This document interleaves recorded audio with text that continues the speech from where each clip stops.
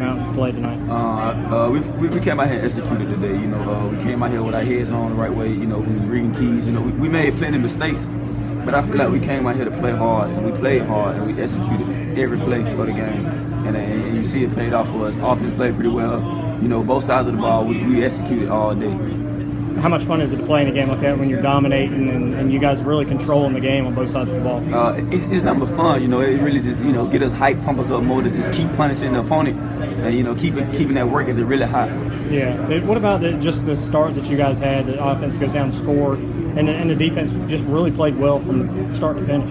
You know, just on that defensive side, we always tell ourselves, you know, we set the tone. You know, as soon as the game starts, we set the tone, and I feel like we did that, and we showed them, you know, we some punishers, and we came out there to fight, and that's what we did. Did you feel like you guys made a statement tonight about, you know, I know you didn't play great last week, but you come out and played really well? Yeah, we made a statement, but at the same time, we made mistakes, and I feel like we're gonna get better. We're gonna learn from them, and you know, it just the bar goes up every week.